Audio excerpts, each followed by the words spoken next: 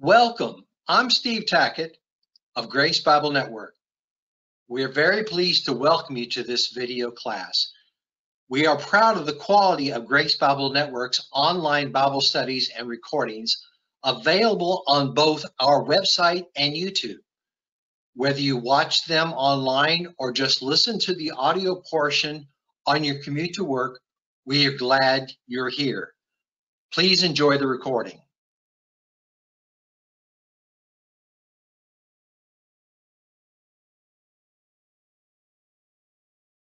Okay, welcome to the Monday night Bible study on Tuesday night. Just to confuse you. Anyway, yeah, we're having it on Tuesday night, but it's the Monday night Bible study. And the subject I picked tonight is a very controversial one. It is one that is very sensitive for some people. A lot of people have very strong feelings about this subject. And there's a lot of different beliefs about this issue.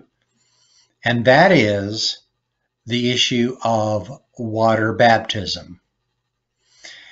Now, some people think that water baptism is necessary for salvation.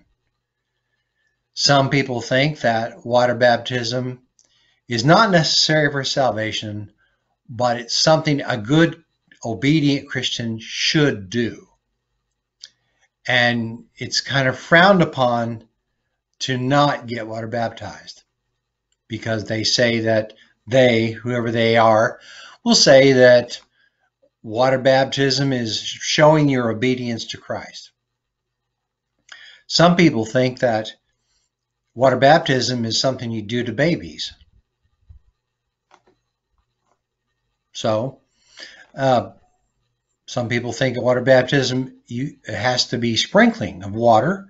Some people think it has to be dunking someone in a river or in a tub or something like that. And people have a lot of different ideas about it.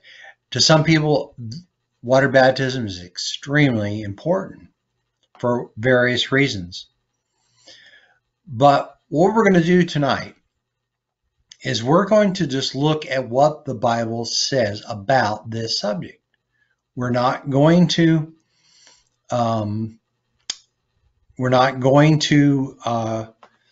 lean towards any windmills. We're not going to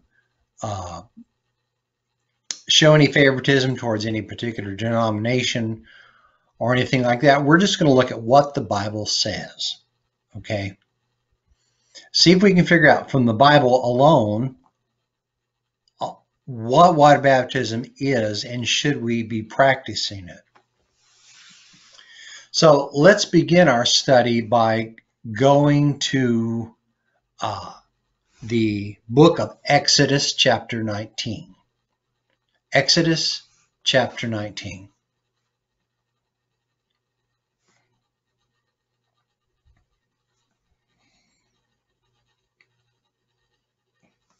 And we're going to start at chapter 19, verse 1. Start at verse 1. And we're going to read on down through till verse 6. Exodus 19, verse 1 says, "And in the third month, when the children of Israel were gone forth out of the land of Egypt, the same day came they into the wilderness of Sinai. For they were departed from Rephaim, and were come to the desert of Sinai, and had pitched in the wilderness, and there Israel camped before the mount. And Moses went up unto God, and the Lord called unto him out of the mount, saying, Thus shalt thou say to the house of Jacob, and tell the children of Israel, Ye have seen what I did unto the Egyptians, and how I bare you on eagle's wings, and brought you unto myself. Now therefore, if you obey my voice indeed, and keep my covenant, then shall ye be a peculiar treasure unto me above all people, for all the earth is mine. And ye shall be unto me a kingdom of priests and an holy nation. These are the words which thou shalt speak unto the children of Israel." Before we continue, let's have a short word of prayer. Father in heaven, we thank you so much that we have your word complete for us, and you give us the ability to understand it. Thank you for the ability to study it and to rightly divide it, to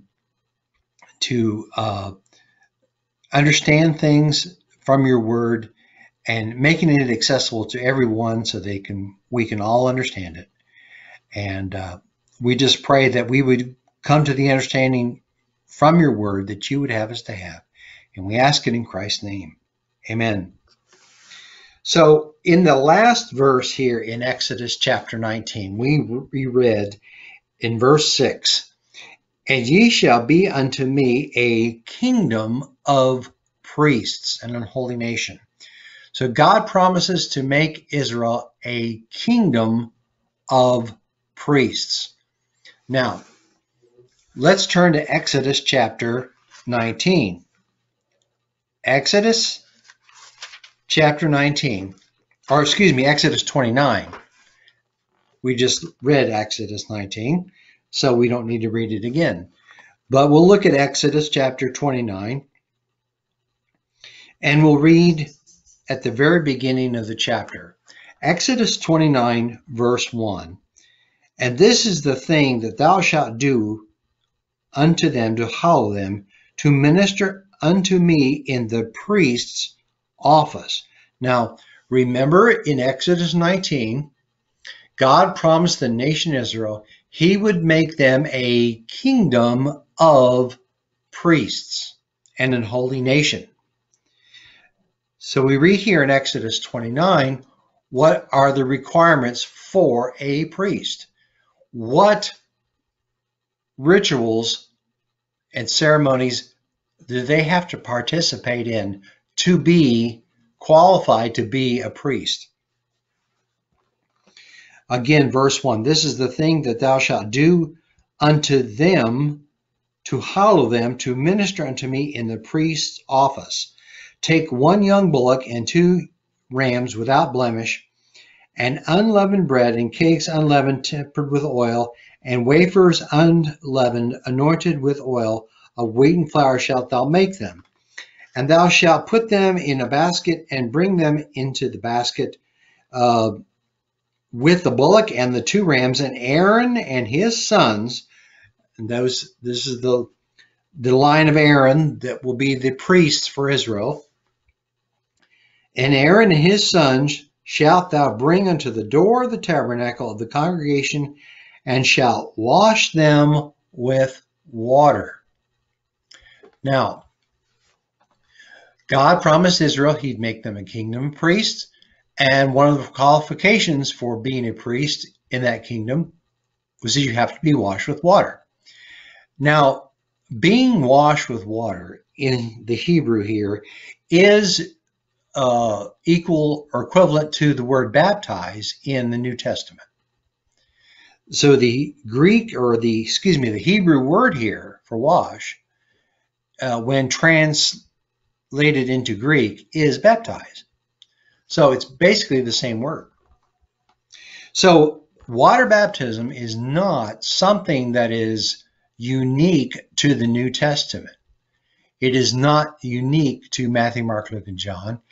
It was first being practiced by Israel back in the book of Exodus. Now, let's go to the Gospel of John. The Gospel of John.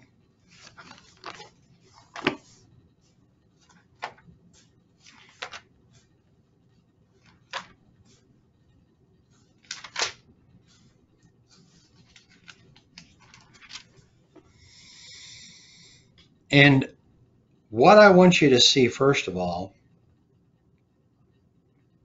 is the conversation that John the Baptist has with the scribes and Pharisees. In the Gospel of John, chapter 1, look at verse 19. John 1:19. "And this is the record of John, when the Jews sent priests and Levites from Jerusalem to ask him, Who art thou? And he confessed and denied not, but confessed, I am not the Christ. And they asked him, What then? Art thou Elias? And he saith, I am not. Art thou that prophet? And he answered, No. Then said he unto them, Who art thou? That they may give an answer to them that sent us. What sayest thou thyself? He said, I am the voice of one crying in the wilderness, Make straight the way of the Lord, as said the prophet Isaiah. And they which were sent were of the Pharisees, and they asked him, and said unto him, Why baptizest thou then, if thou be not the Christ or Elias, neither that prophet? John answered them, saying, I baptize with water, but there standeth one among you whom ye know not. Now, why would the religious leaders of Israel ask John this kind of a question? Why would they ask him, why are you baptizing if you're not the Christ or one of the prophets? See, they understood water baptism was not a new practice. It was not a new religious ceremony that John the Baptist is instituting here. No, this is something that goes all the way back to the Old Testament, all the way back to the book of Exodus. As a matter of fact, there is a prophecy in Ezekiel about when God would come and save Israel, that he would wash them with water. Turn to Ezekiel chapter 36. Ezekiel chapter 36.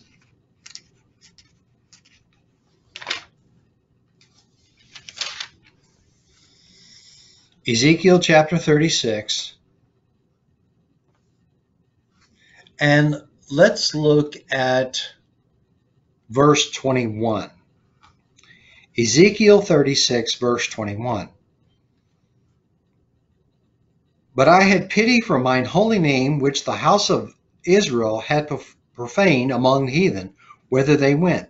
Therefore say unto the house of Israel, Thus saith the Lord God, I do not this for your sakes, O house of Israel, but for mine holy name's sake, which ye have profaned among the heathen, whither ye went. And I will sanctify my great name, which was profaned among the heathen, which ye have profaned in the midst of them, and the heathen shall know that I am the Lord, saith the Lord God, when I shall be sanctified in you before their eyes. For I will take you from among the heathen, and gather you out of all countries, and bring you into your own land. Then I will sprinkle clean water upon you, and ye shall be clean from all your filthiness and from all your idols, and I will cleanse you. So God promises that one day he is going to sprinkle clean water on the believing remnant of Israel, and they will be clean from all their filthiness and from all their idols. So again, you have water baptism spoken of in the Old Testament. So it's not out of place for the religious leaders in John chapter 1. If you want to turn back there, by the way, go back to John chapter 1.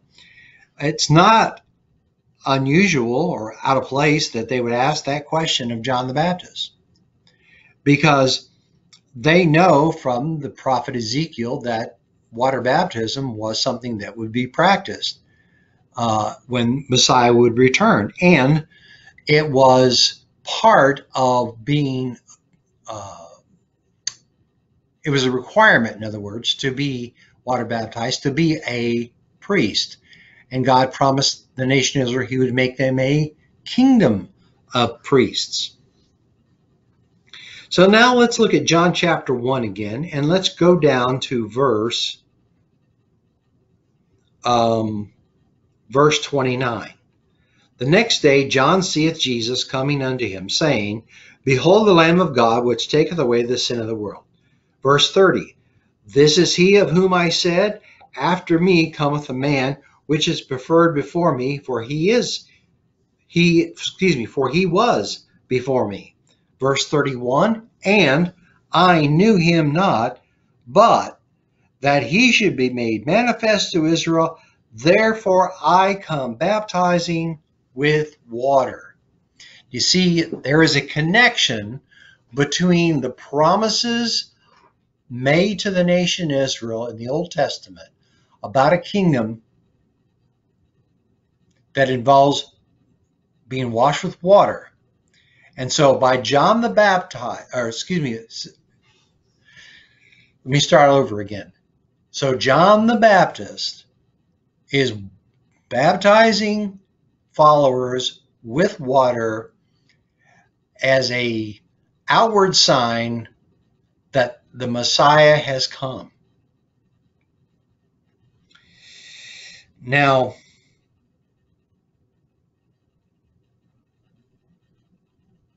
let's look at verse 33. And I knew him not, but he that sent me to baptize with water, the same said unto me, upon whom thou shalt see the Spirit descending and remaining on him, the same as he which baptizeth with the Holy Ghost. So again, John the Baptist was sent by God to water baptize. And he calls it the baptism of repentance. And when John the Baptist is baptizing these people, they're confessing their sins. Okay? That is part of the prerequisite, if you will, to enter into that promised kingdom, is you have to be water baptized. You must confess your sins. You must continue to observe the law of Moses. You must endure to the end. You must sell everything that you have and give alms, and the list goes on and on. These are all part of prerequisites to get into that promised kingdom for the nation Israel. But I want you to look at something else. Look at the Gospel of Luke and chapter 7. Luke chapter 7.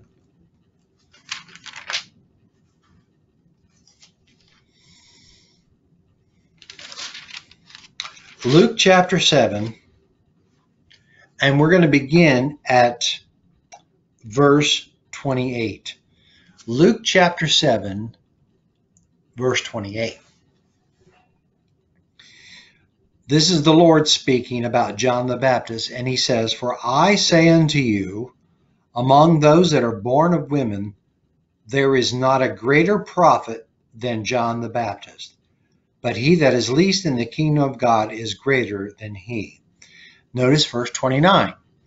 And all the people that heard him and the publicans justified God, being baptized with the baptism of John. So what does that mean? That basically means this. There were people there that were listening to what John the Baptist was preaching, and they agreed with him. In other words, they justified God. In other words, they're in agreement with God. They're at one mind with God on this issue. And so they were baptized of John. They believe everything that John the Baptist is preaching to them, and they validate that by being water baptized. Now look at verse 30. But the Pharisees and lawyers rejected the counsel of God against themselves, being not baptized of him.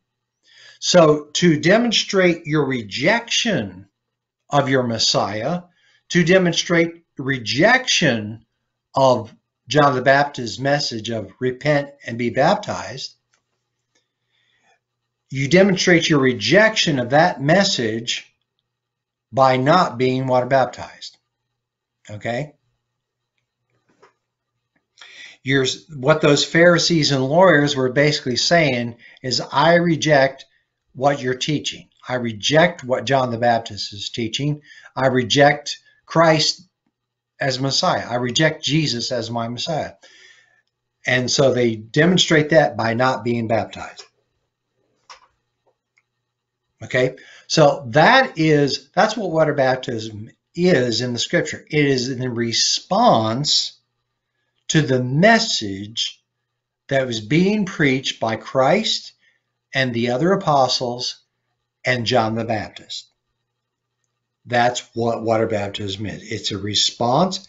It's responding positively to the message of John the Baptist. In the context of what the Old Testament taught about water baptism. Okay? Now, we'll just kind of interject these passages from the Apostle Paul into this lesson, just so you can make this contrast. We just read a couple of passages where John the Baptist makes it very clear that Christ sent him to water baptize. Water baptism was a very important part of what he was doing, his ministry to the nation Israel. But look at 1 Corinthians chapter 1. 1 Corinthians chapter 1. 1 Corinthians chapter 1, and I want you to look at verse 17. Verse 17 says, Paul is teaching the Corinthians, and he says, for Christ sent me not to baptize, but to preach the gospel. So clearly, what the Apostle Paul is teaching and preaching is different than what John the Baptist was teaching and preaching. It's different from what Peter, James, and John were teaching. It's different from what Christ himself was teaching in Matthew, Mark, Luke, and John. But we'll get back to that, some of that later on. Now let's go to Matthew chapter 3. Matthew chapter 3.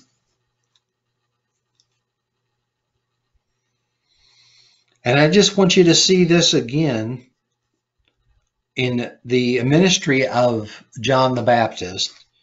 It says in Matthew chapter 3, verse 1, in those days came John the Baptist preaching in the wilderness of Judea, saying, repent, for the kingdom of heaven is at hand. And so, again, the message is about a kingdom that's at hand. And the reason it's at hand is because the king of that kingdom is in their midst. He's physically present there. And so the people of Israel need to repent because the kingdom is at hand. It's going to be offered to the nation Israel by Christ and the apostles. Go down to verse 6, and it says, and were baptized of him in Jordan, confessing their sins. So part of the qualifications to enter into that kingdom is you must be water baptized and confess your sins. Look at verse 7. But when he saw many of the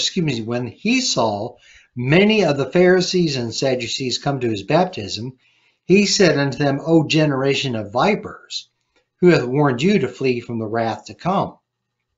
Bring forth therefore fruits meet for repentance. So, he's testifying against them for their unbelief. And this is all part of the wrath to come. His message is also about the wrath to come, because there has to be a wrath to come prior to that kingdom being set up. If you study your Bible, you learn that there is a tribulation period, as you read about in the book of Revelation. There's a tribulation period prior to the return of Christ to set up his kingdom. And so John is preaching about the wrath to come, as well as the kingdom being at hand. But the wrath to come is before the kingdom comes. Now, there's another aspect of this I want you to notice. They have to confess their sins so that their sins can be blotted out. Well, when is their sins going to be blotted out? Well, look at what Peter preached in Acts chapter 2. Acts chapter 2. Acts chapter 2,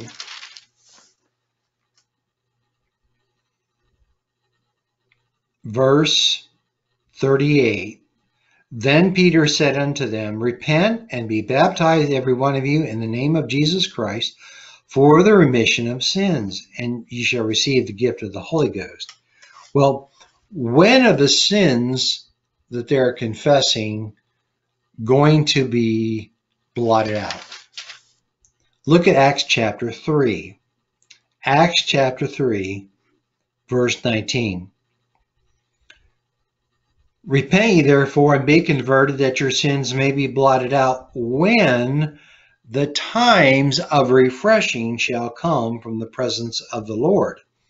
When is that? And he shall send Jesus Christ, which before was preached unto you, whom the heaven must receive until the times of restitution of all things. The times of restitution of all things is when Christ physically comes back to earth and restores everything to the way it's supposed to be.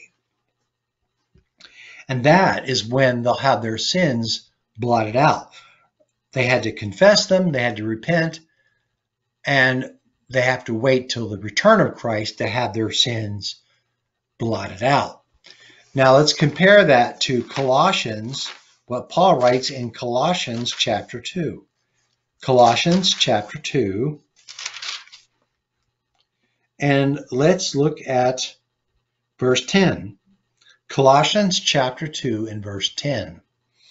And ye are complete in him, which is the head of all principality and power, in whom also ye are circumcised with a circumcision made without hands, in putting off the body of the sins of the flesh by the circumcision of Christ, buried with him in baptism, wherein also you're risen through the operation of the faith of God. And that baptism in verse 12, it says buried with him in baptism. If you look at Romans chapter 6, that's baptism into Christ's death, not baptism into water. Verse 13, and you being dead in your sins and the uncircumcision of your flesh, hath he quickened together with him, having forgiven you all trespasses. Then it says in verse 14, blotting out the handwriting of ordinances that was against us. That's the law. It's the law of Moses. And the law of Moses was blotted out at the cross for you and me. Okay, so we're not required to confess our sins so that we can get our sins blotted out when Christ returns to earth. Our sins are already forgiven, and the law that condemns us has been blotted out. So that's different than what we read about in Matthew, Mark, Luke, and John in the early part of the book of Acts. Now, I made a reference to that baptism in verse 12 of Colossians chapter 2, buried with him in baptism. That baptism is baptism into Christ's death. Look at Romans chapter 6. Romans chapter 6. Romans chapter 6 verse 1 says, what shall we say then? Shall we continue in sin that grace may abound? God forbid. How shall we that are dead to sin live any longer therein? He says, verse 3, know ye not that so many of us as were baptized into Jesus Christ were baptized into his death? Now, it's kind of a morbid joke, but the joke goes this way. If that's baptism into water, then they have to hold you under for a long, long time so that, you run out of air. I know that's kind of a morbid joke, but seriously, let's just be serious for a moment. There's no water in Romans chapter 6. That is baptism into Christ's death. It says it's baptism into his death right there in the passage. Therefore, verse 4, we are buried with him by baptism into death, that like as Christ was raised from the dead by the glory of the Father, even so we also should walk in newness of life. For if we've been planted together in the likeness of his death, we shall be also in the likeness of his resurrection, knowing this, that our old man is crucified with him, that the body of sin might be destroyed, that henceforth we should not serve sin. Verse 7, for he that is dead is freed from sin. Now if we be dead with Christ, we believe that we shall also live with him. So the baptism here in Romans 6 is the baptism in Colossians 2. It's baptism into Christ's death. But it's a baptism that's happens simultaneously with another kind of baptism. Look at 1 Corinthians chapter 12. 1 Corinthians chapter 12.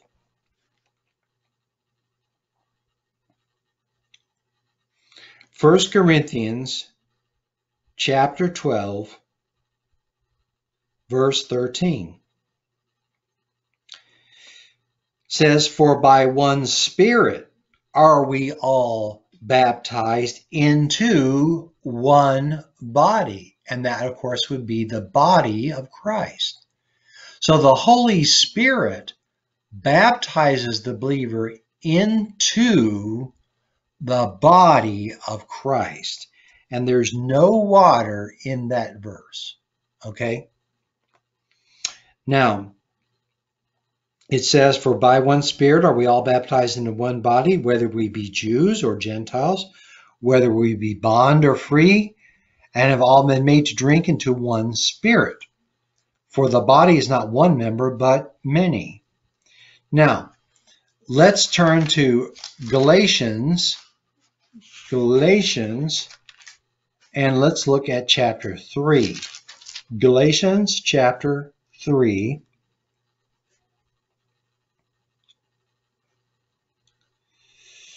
Let's look at another reference to this baptism. And here, the Apostle Paul says it's baptism into Christ. Galatians chapter 3, verse 26. For ye are all the children of God by faith in Christ Jesus. For as many of you as have been baptized into Christ have put on Christ.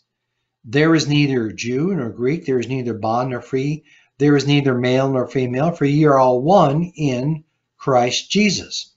Well, if you get baptized into water, you are a Jew or a Greek, or you are a male or a female, and you come out of the water being a male or a female. But if you've been baptized into Christ, it's a spiritual baptism. It's not a water baptism. It's a spiritual baptism, whether you're neither a Jew or a Greek or male or female, because it's a spiritual baptism. It's not a physical baptism. Now, let's go to 1 Corinthians again. 1 Corinthians chapter 1. And talk a little bit about this passage that we looked at a minute ago here. In 1 Corinthians chapter 1, Paul says some very interesting things. It says here in 1 Corinthians chapter 1, verse 13, says, is Christ divided? Was Paul crucified for you, or were you baptized in the name of Paul? I thank God that I baptized none of you but Crispus and Gaius, lest any should say that I had baptized in mine own name. And I baptized also the household of Stephanas. Besides, I know not whether I baptized any other. For Christ sent me not to baptize, but to preach the gospel, not with wisdom of words, lest the cross of Christ should be made of none effect. Okay, there's some interesting things that Paul says here. I'm going to talk about that. First of all, let's try to answer the question, why would Paul baptize anybody? Because he was not presenting an offer of the kingdom to the nation Israel. He didn't have the same ministry that John the Baptist had, because John the Baptist was sent by God to baptize with water. Paul was not. Paul makes it clear in verse 17, Christ did not send him to water baptize. So, first thing I want to point out is this. Water baptism was to be done in Jesus' name only. We learned that from Acts 2 and the 4 Gospels. So Paul would not have baptized in his name. And why would he baptize anybody at all in the first place? Well, let's look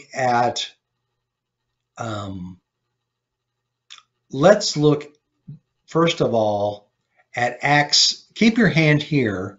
Keep your hand here in 1 Corinthians 1, but I want you to go to Acts 17. Acts 17.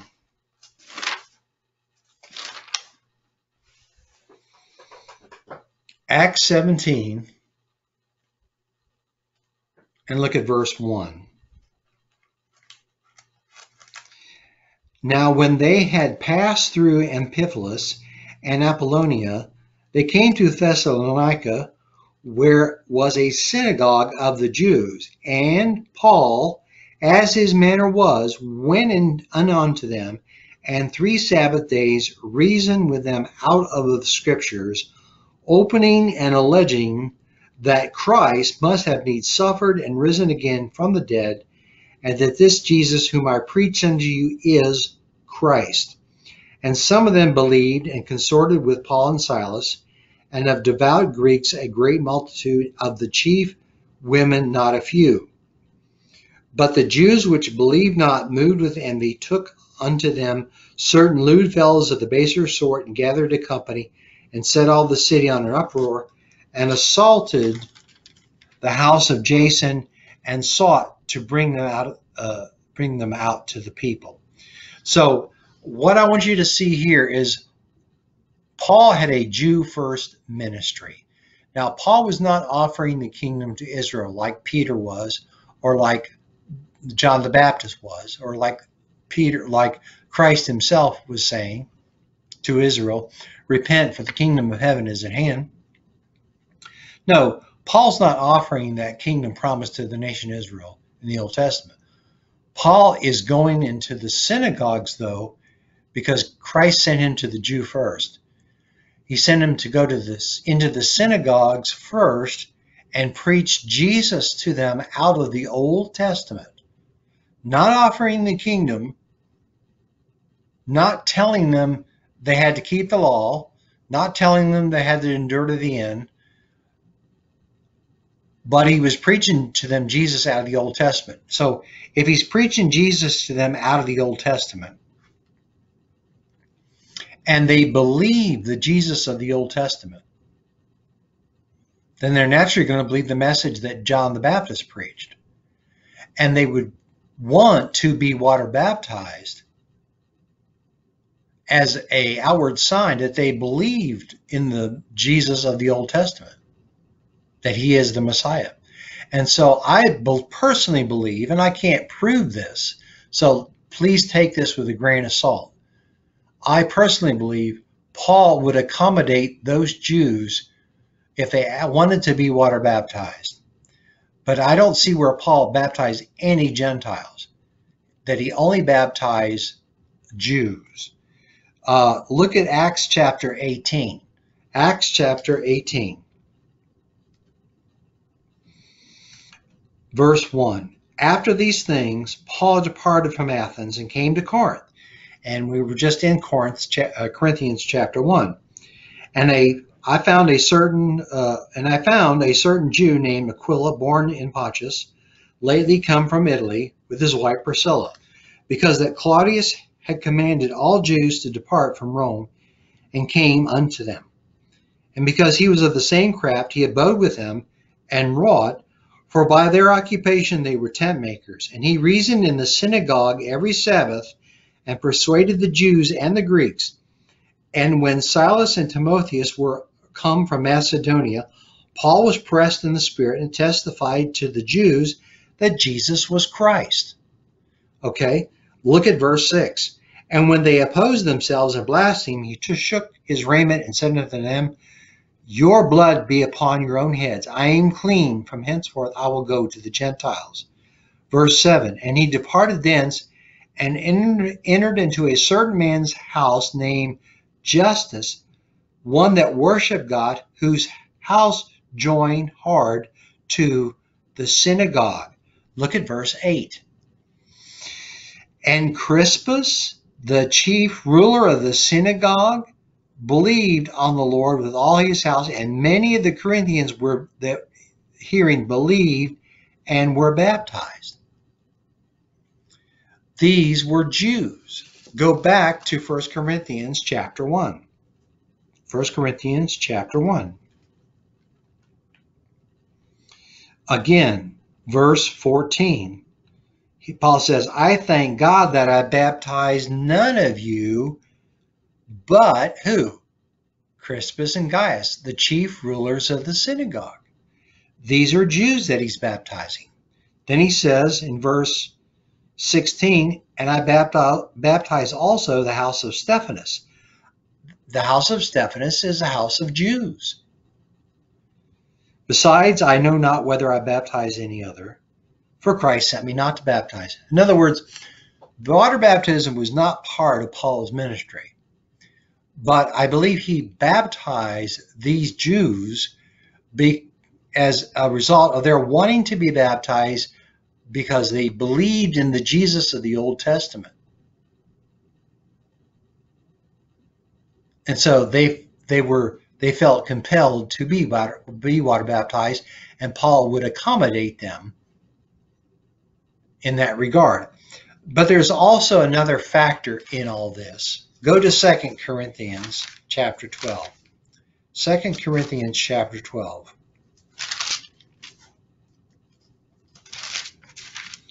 2 Corinthians chapter 12. Look at verse 1. 2 Corinthians chapter 12, verse 1. It is not expedient for me, doubtless, to glory. I will come to visions and revelations of the Lord. So, as late as 2 Corinthians, which would probably be after Acts 20, Paul is saying, I will, future tense, come to visions and revelations of the Lord. So my point is this. Paul did not receive all the revelations from the Lord Jesus Christ at one time.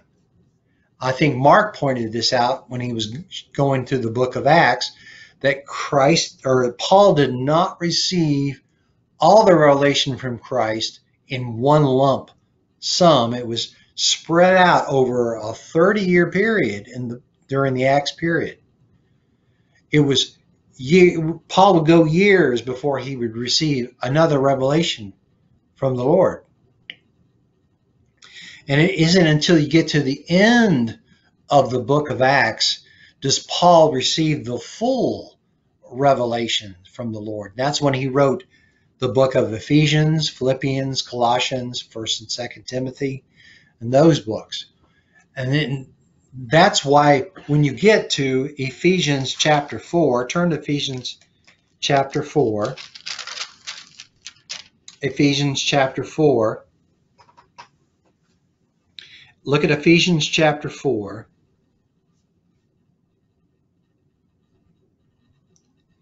He says in verse 1, I, therefore, the prisoner of the Lord, beseech you that ye walk worthy of the vocation wherewith ye are called, with all lowliness and meekness, with longsuffering, forbearing one another in love, endeavoring to keep the unity of the Spirit in the bond of peace.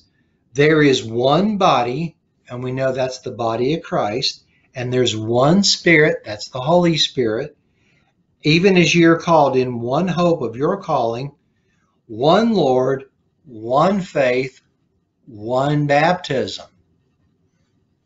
So remember, Paul was not called to, Christ did not call him to practice water baptism. When he writes the letter to the Ephesians, he's teaching there's only one baptism that you need. And that's got to be this baptism of the Spirit, because we read in 1 Corinthians that the Spirit baptizes us into one body. We read in Galatians that we're baptized into Christ.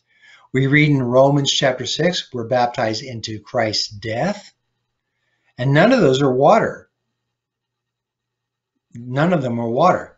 So that one baptism of Ephesians 4 has got to be Spirit baptism and not water. So that is pretty much all I have for tonight on the subject. I could go over a lot more issues and talk about water baptism in more detail, but I'm going to just leave it there for now. And those who are listening in live will start taking comments and questions. Hello again. Hope you enjoyed the recording. If you liked it, would you please help us with our YouTube ratings? Would you hit the like button and subscribe to our channel? You can unsubscribe anytime you like. It helps us reach more people with the teaching of the Word rightly divided. For more information on our online Bible classes, please check our website at www.gracebiblenetwork.org. We are a nonprofit entity supported by our ministry partners, and we will never solicit donations. This is God's ministry, and He always provides for our needs. Remember that God's grace is a gift itself, freely given us through His Son. His grace is sufficient to save you from all your sins, but only if you have faith in what Christ has already completed for you on your behalf. He died for our sins, was buried, and rose again the third day for our justification. Thank you very much.